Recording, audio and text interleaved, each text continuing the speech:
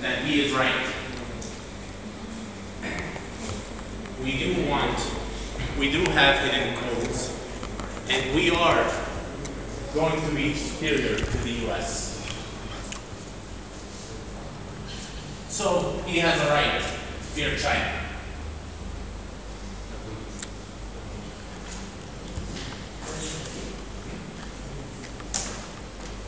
This is China's military budget.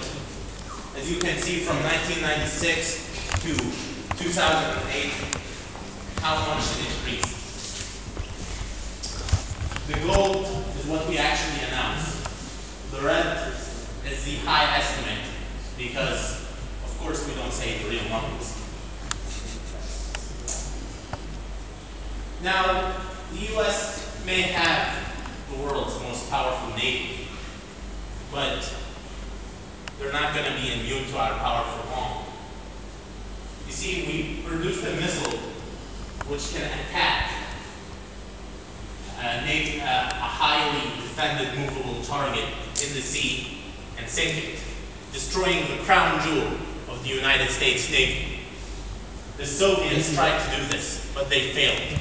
But we succeeded, because we are Chinese. We are the greatest race on earth. We are the Han. We are also acquiring Blue Navy capabilities. We have acquired 4 retired aircraft from the Soviet Union and Australia, and we will complete a 60-ton aircraft carrier by 2015. We are also increasing our global allies, participating in exercises with Russia, and increasing our presence in Africa that will provide us with the natural resources we need in order to grow.